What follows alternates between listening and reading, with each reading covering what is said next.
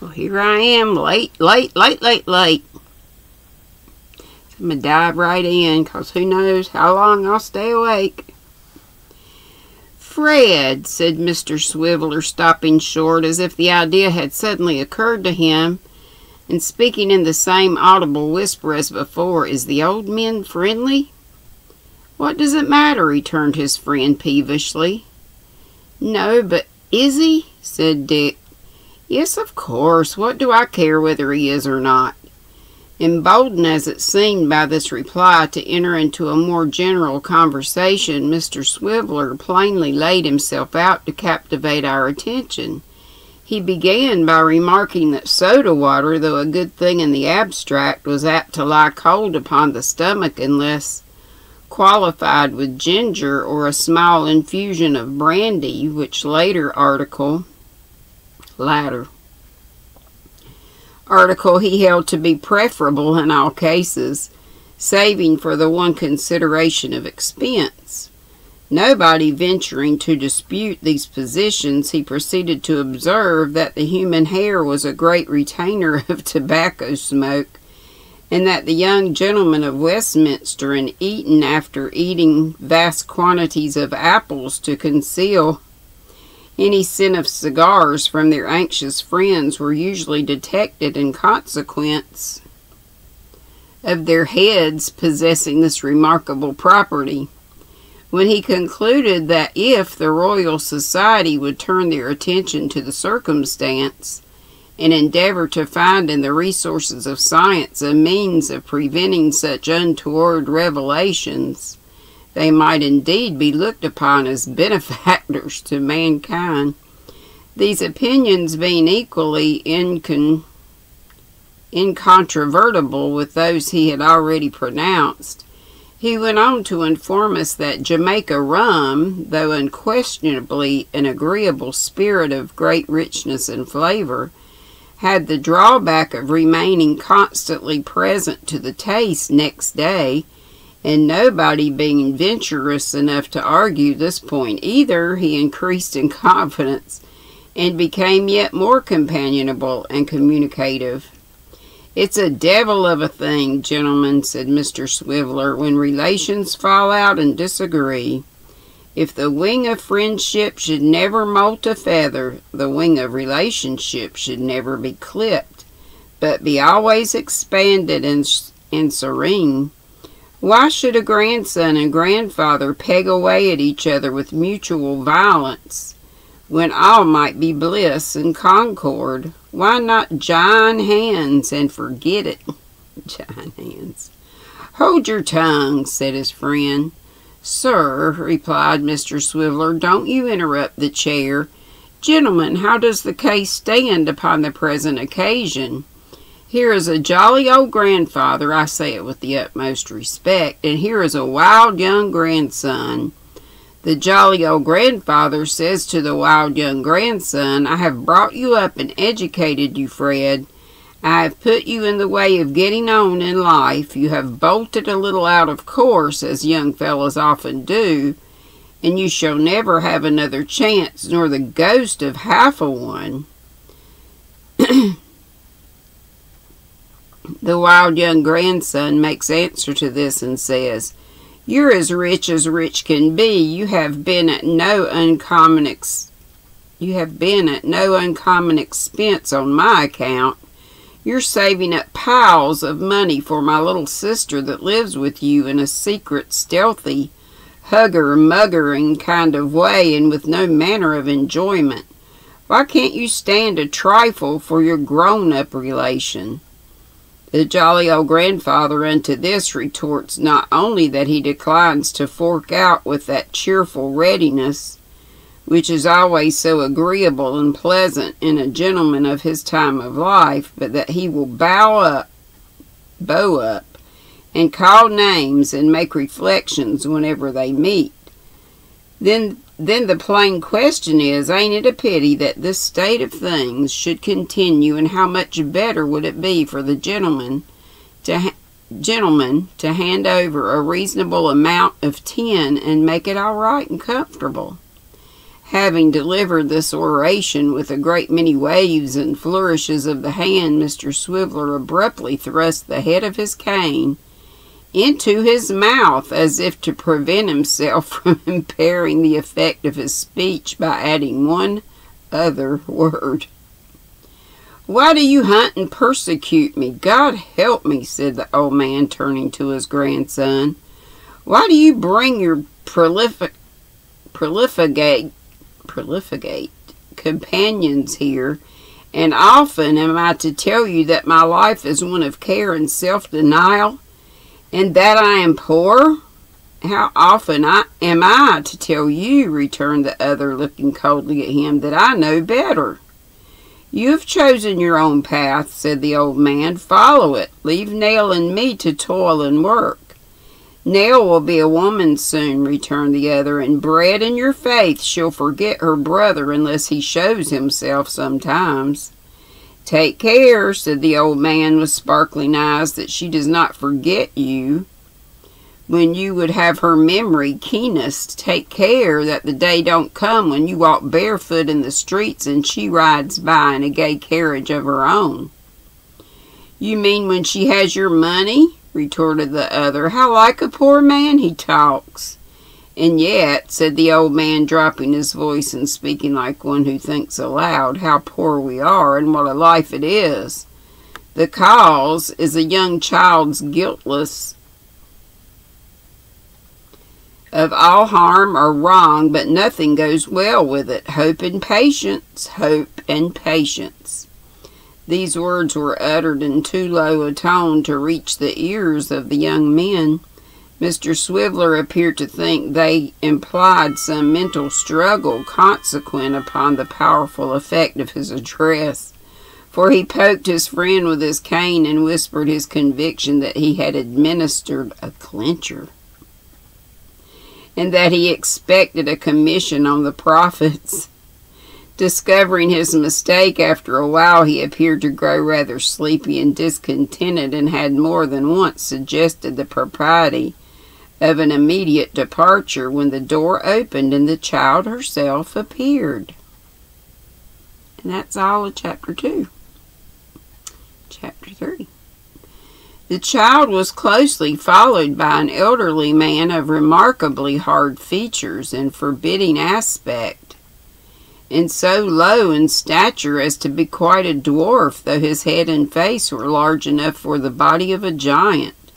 His black eyes were restless, sly, and cunning, his mouth and chin bristly with the stubble of a coarse, hard beard, and his complexion was one of the kind which never looks clean or wholesome.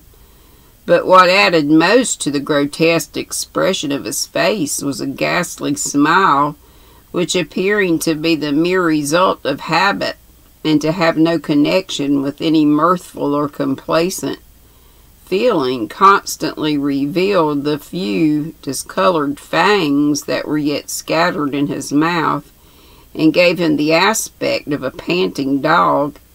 His dress consisted of a large high-crowned hat, a worn dark suit, a pair of capacious shoes, and a dirty white neckerchief sufficiently limp and crumpled to disclose the greater portion of his wiry throat. Such hair as he had was of a grizzled black, cut short and straight upon his temples, and hanging in a frowsy fringe about his ears. His hands, which were of a rough, coarse grain, were very dirty. His fingernails were crooked, long, and yellow. He sounds disgusting. There was ample time to note these particulars, for besides that they were sufficiently obvious without very close observation, some moments elapsed before any one broke silence. The child advanced timidly towards her brother and put her hand in his.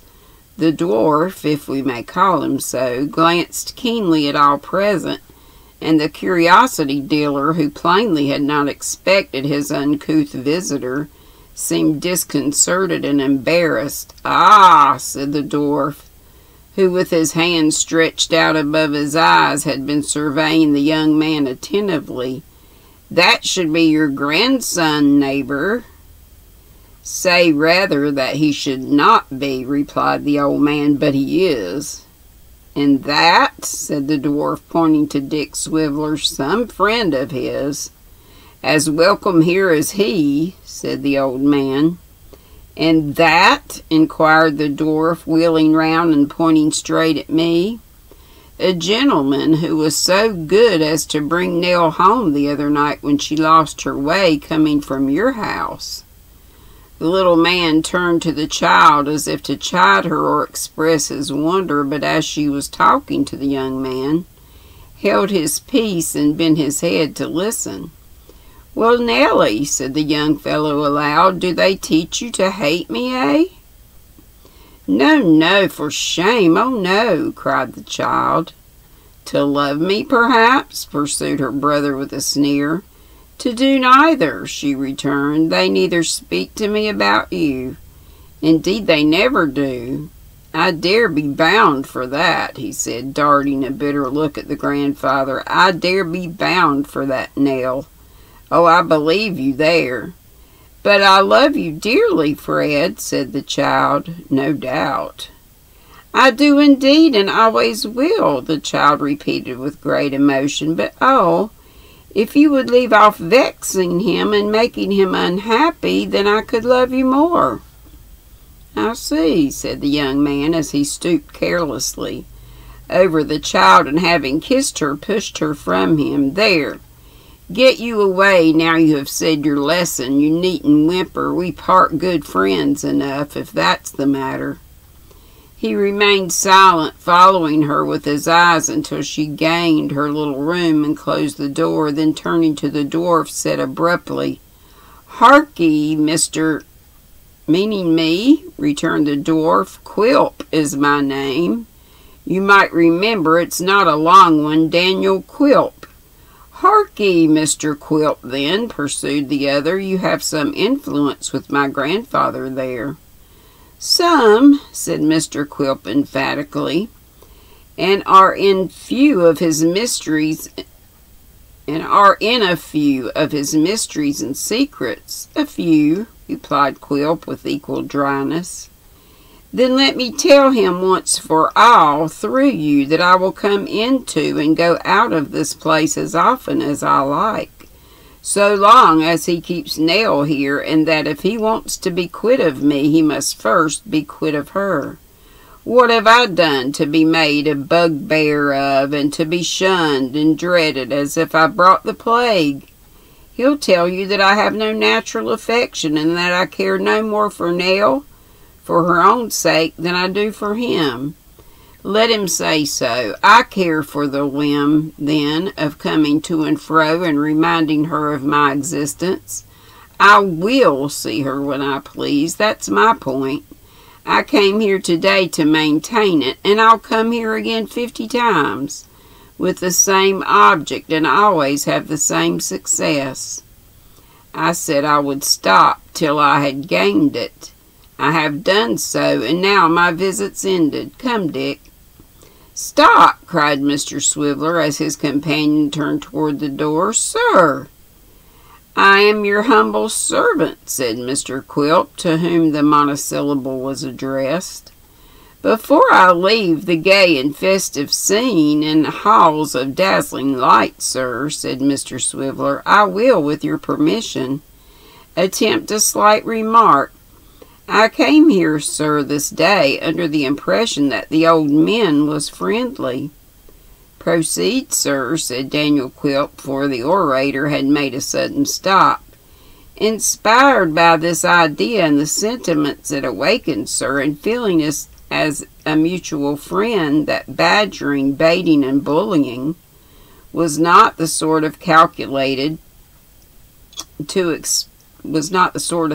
calculated to expand the souls and promote the social harmony of the contending parties, I took upon myself to suggest a course the course to be adopted to the present occasion. Will you allow me to whisper half a syllable, sir? Without waiting for the permission he sought, Mr. Swiveller stepped up to the dwarf, and leaning on his shoulder and stooping down to get at his ear, said in a voice which was perfectly audible to all present, "The watchword to the old men is fork."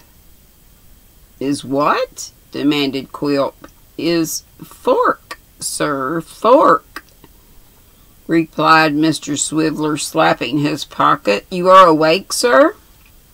The dwarf nodded. Mr. Swiveller drew back and nodded likewise, then drew a little further back and nodded again, and so on. By these means he in time reached the door, where he gave a great cough to attract the dwarf's attention and gain an opportunity of expressing in dumb show the closest confidence and most inviolable secrecy. Having performed the serious pantomime that was necessary for the due conveyance of this idea, he cast himself upon his friend's track and vanished. "Fork?" Said the dwarf with a sour look and a shrug of his shoulders. "So much for dear relations. Thank God I acknowledged none. Nor need you either," he added, turning to the old man. "If you were not as weak as a reed and nearly as senseless." "What would you have me do?" he retorted in a kind of helpless desperation. "It is easy to talk and sneer. What would you have me do?" "What would I do if I was in your case?" said the dwarf. "Something violent, no doubt." "You're right there," returned the little man, highly gratified by the compliment, for such he evidently considered it, and grinning like a devil as he rubbed his dirty hands together. "Ask Mrs. Quilp. Pretty Mrs. Quilp. Obedient, timid, loving Mrs. Quilp. But that reminds me, I have left her all alone, and she will be anxious and know not a moment's peace till I return. I know she's always in that condition when I'm away, though she doesn't dare to say so, unless I lead her on and tell her she may speak freely, and I won't be angry with her. Oh, well-trained Mrs. Quilp." Poor Mrs. Quilp. The creature appeared quite horrible, with his monstrous head and little body, as he rubbed his hands slowly round and round and round again, with something fantastic even in his manner of performing this slight action, and, dropping his shaggy brows and cocking his chin in the air, glanced upward with a stealthy look of exultation that an imp might have copied and appropriated to himself. "Here," he said, putting his hand into his breast and sidling up to the old man as he spoke. "I brought it myself for fear of accidents, as being in gold, it was something large and heavy for Nell to carry in her bag. She need be accustomed to such loads betimes, though, neighbor, for she will carry weight when you are dead." "Heaven send she may, I hope so," said the old man with something like a groan. "Hope so," echoed the dwarf, approaching close to his ear. "Neighbor, I would knew in what good investment all these supplies are sunk, but you are a deep man and your secret close." "My secret," said the other with a haggard look. "Yes, you're right. I keep it close, very close." He said no more, but taking the money, turned away with a slow, uncertain step, and pressed his hand upon his head like a weary and dejected man. The dwarf watched him sharply while he passed into the little sitting room and locked it in an iron safe. Locked it in an iron safe above the chimney piece, and after musing for a short space, prepared to take his leave, observing that unless he made good haste, Mrs. Quilp would certainly be in fits on his return. "And so, neighbor," he added, "I'll turn my face homewards, leaving my love for Nellie, and hoping she may never lose her way again. though her doing so has procured me an honor I didn't expect." With that he bowed and leered at me, and with a keen glance around which seemed to comprehend every object within his range of vision, however small or trivial, in his way. I had several times essayed to go myself, but the old man had always opposed it, and entreated me to remain. As he renewed his entreaties on being left alone, and adverted with many thanks to the former occasion of our being together, I willingly yielded to his persuasions and sat down, pretending to examine some curious miniatures and a few old medals which he placed before me. It needed no great pressing to induce me to stay, for if my curiosity has been excited on the occasion of my first visit, it certainly was not diminished now. Nell joined us before long, and bringing some needlework to the table, sat by the old man's side. It was pleasant to observe the fresh flowers in the room, the pet bird with a green bough shading his little cage, the breath of freshness and youth which seemed to rustle through the old dull house and hover round the child. It was curious, but not so pleasant, to turn from the beauty and grace of the girl to the stooping figure, careworn face, and jaded aspect of the old man.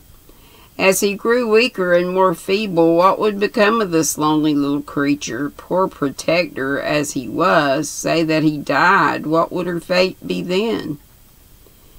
The old man almost answered my thoughts as he laid his hand on hers and spoke aloud. "I'll be of better cheer, Nell," he said. "There must be good fortune in store for thee. I do not ask it for myself, but thee. Such miseries must fall on thy innocent head without it, that I cannot believe that being tempted it will come at last." She looked cheerfully into his face, but made no answer. "When I think," said he, "of the many years, many in thy short life, that thou hast lived with me, of monotonous existence, knowing no companions of thy own age, nor any childish pleasures, of the solitude in which thou hast grown to be what thou art, and in which thou hast lived apart from nearly all thy kind but one old man, I sometimes fear I have dealt hardly by thee, Nell." "Grandfather," cried the child in unfeigned surprise. "Not an intention, no, no," said he. "I have never looked forward to the time that should enable thee to mix.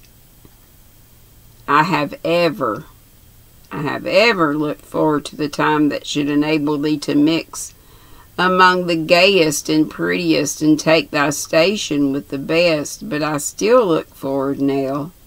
I still look forward, and if I should be forced to leave thee, meanwhile, how I have fitted thee for struggles with the world. The poor bird yonder is as well qualified to encounter it and be turned adrift upon its mercies. Hark! I hear Kit outside. Go to him, Nell, go to him." She rose and hurrying away, stopped, turned back, and put her arms around the old man's neck, then left him and hurried away again, but faster this time to hide her falling tears. "A word in your ear, sir," said the old man in a hurried whisper. "I have been rendered uneasy by what you said the other night, and can only plead that I have done all for the best, that it is too late to retract, if I could, though I cannot, and that I hope to triumph yet. All is for her sake. I have borne great poverty myself, and would spare her the sufferings that poverty carries with it. I would spare her the miseries that brought her mother, my own dear child, to an early grave. I would leave her not with resources which could be easily spent or squandered away, but with what would place her beyond the reach of want forever. You mark me, sir, she shall have no pittance but a fortune. Hush, I can say no more than that, now or at any other time. And she is here again. The eagerness with which all this was poured into my ear, the trembling of the hand with which he grasped my arm, the strained and starting eyes he fixed upon me, the wild vehemence and agitation of his manner filled me with amazement. All that I had heard and seen, and a great part of what he had said himself, led me to suppose that he was a wealthy man. I could form no comprehension of his character unless he were one of those miserable wretches who, having made gain the sole end and object of their lives, and having succeeded in amassing great riches, and constantly tortured by the dread of poverty. This reminds me of Scrooge.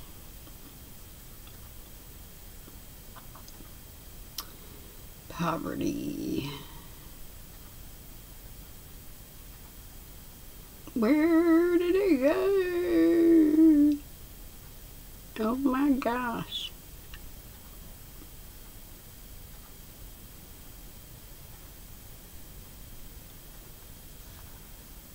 Dread of poverty, and beset by fears of loss and ruin.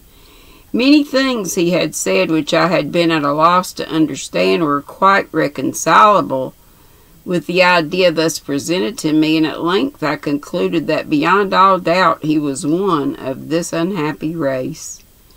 The opinion was not the result of hasty consideration, for which indeed there was no opportunity at that time, as the child came directly and soon occupied herself in preparations for giving Kit a writing lesson, of which it seemed he had a couple every week, and one regularly on that evening, to the great mirth and enjoyment both of himself and his instructress.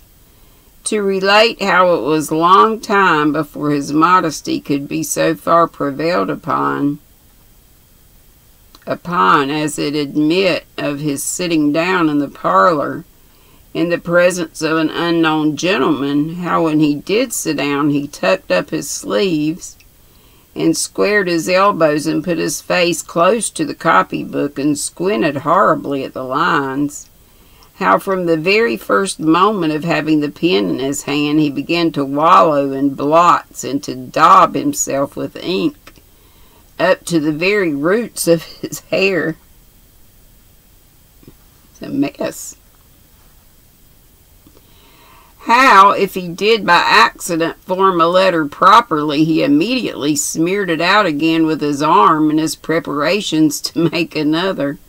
How at every fresh mistake there was a fresh burst of merriment from the child, and louder and not less hearty laugh from poor Kit himself.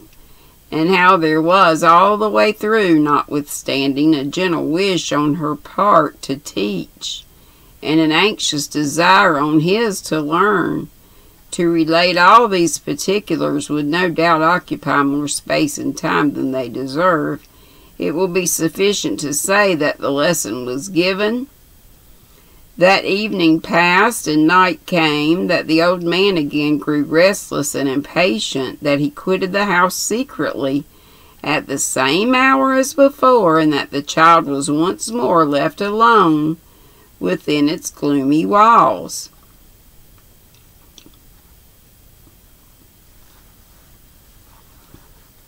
Sorry, dry throat.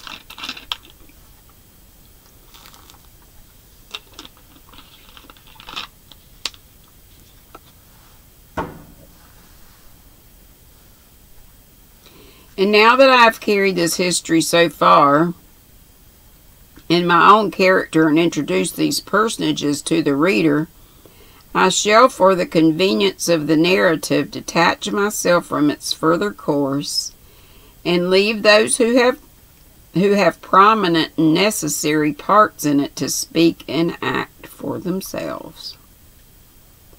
That's all of chapter 3. Woohoo! Be sweet, don't be ugly. See y'all in the YT streets. Bye-bye.